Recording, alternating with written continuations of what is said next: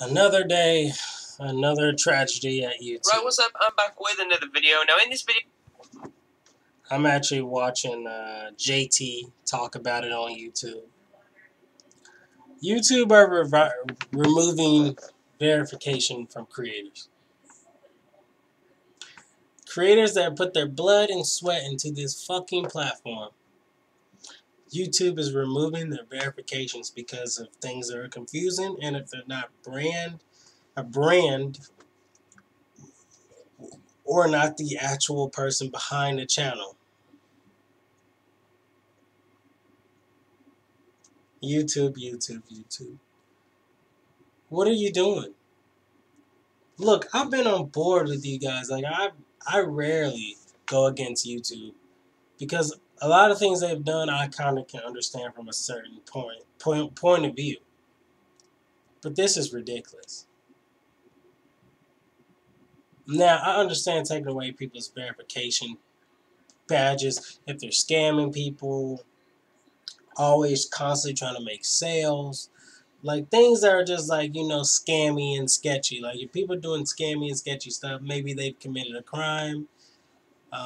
But you got YouTube usually deletes their channels anyway.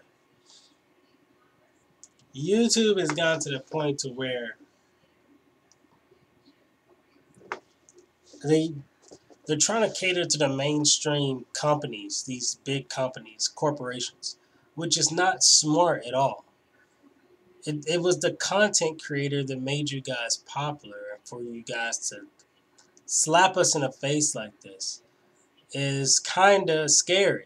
It makes you think, like, if they deem you not a brand, they may delete your channel in the future. They may delete a lot of your videos in the future if they're not brand safe. At this point, we don't know what YouTube's going to do next, because if they do something as stupid as this and taking away like actual live sub counts and doing abbreviated sub counts, how do we know exactly what YouTube is going to do next? We don't really know.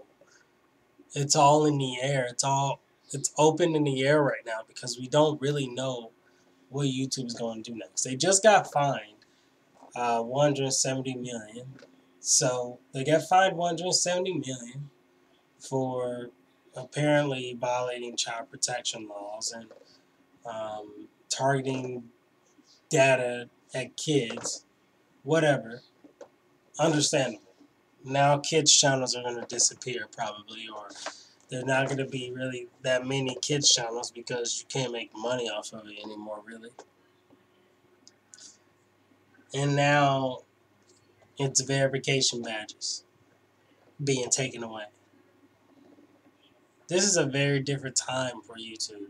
And then also on top of that, it's just, I just don't get it, dude. I don't get why YouTube is doing this. Why? No one asked for this. And you've already removed verification badges from thousands of creators.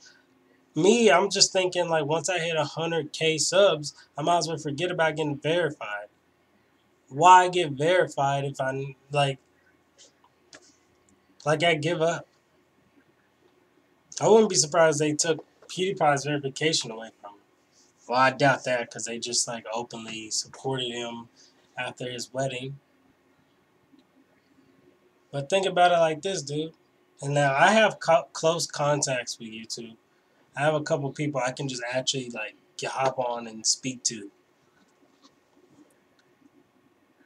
But this is, like, this is outrageous, man. I'm scared, like, if YouTube is gonna be a thing, like, I can actually grow on it. Like, I mean, I'm growing. I'm getting viewers. I'm getting the biggest numbers I've ever had, ever. But YouTube ultimately, at this point, kind of chooses what gets recommended in the algorithm and what doesn't. Now, if you guys trying to say, that's not true, to a certain extent, yes, watch time and viewership choose what's popular. But at the end of the day, YouTube chooses what channels flourish and don't. If they wanted to cut PewDiePie dry, they could have done it. years ago. They just let him stay even after his controversies. And to a certain extent, I did think they were killing this channel, but at the same time, he is too big to not rank in the algorithm because he's so huge. But someone like me, you know, I'm still growing. Of course, I can rank for all kinds of videos because of my subs. Even though my subs don't watch every single video, if I keep uploading, I know I'll be big because I can rank for any video once you grow to a certain point. My question is, will they ever let another channel as big as PewDiePie, that's an individual that's part of internet culture, be a big thing again? Because after the T-Series thing and after James Charles, after Pro Jared, they've been really gunning to make sure creators can't do certain things anymore, which is, I guess, is fine. But watching that subscriber battle between T-Series and PewDiePie was amazing, and it was a golden. I feel like that was a golden moment for YouTube, where the golden age was already gone. You know, it's crazy. I don't know what's gonna happen to YouTube at this point. I think it's gonna. I don't know, man. It's at this point. I've thought about like quitting. The only thing that's keeping me from not quitting YouTube is because I have a viewership there and people like it. And, you know, Instagram is even changing. It's like all these platforms are changing to try to meet these brand safe looks, but it's not. No one wants to sit around and watch. People left TV so they don't have to see fucking gatekeepers try to keep everything clean and fresh and squeaky and fucking controlled. The reason why YouTube was so popular, especially for all these years, is because it's democratized content. But now they are getting similar to the gatekeepers, television, when they are not television.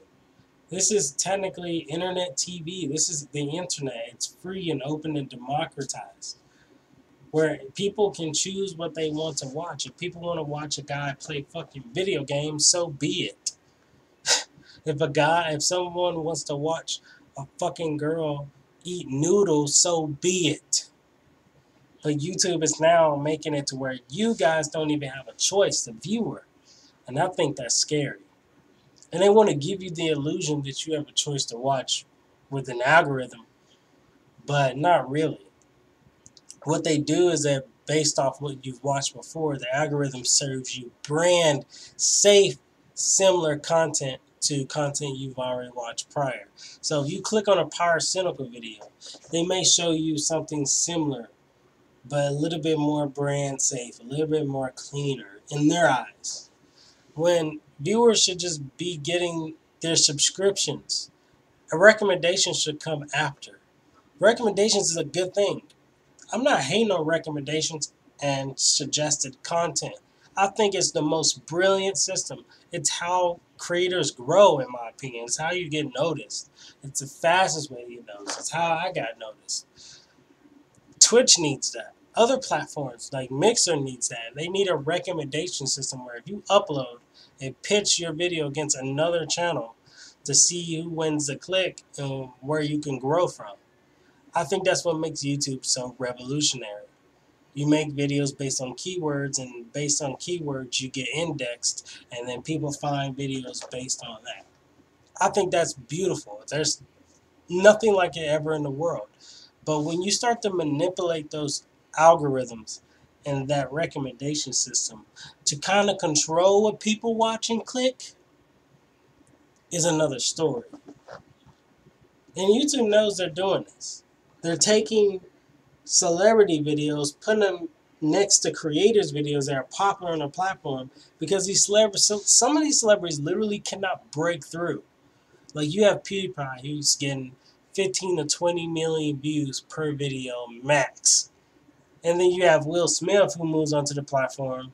He's been in international films But for some reason on YouTube, he can't break that point. He can't break that threshold. Now, 1 million views and 2 million views is great.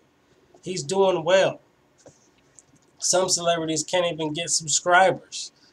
I guess it's because Will Smith is more hip and he does like memes and stuff. So the internet's more willing to accept him. But, and then you got Jack Black, which he's pretty cool. But like I said, these celebrities aren't meant to be here. This YouTube grew a different way for a different reason. It is a center of internet content, internet culture. When you try to change it into something else, it's not going to work. You can't take internet culture and try to change it into mainstream culture. It's not going to work.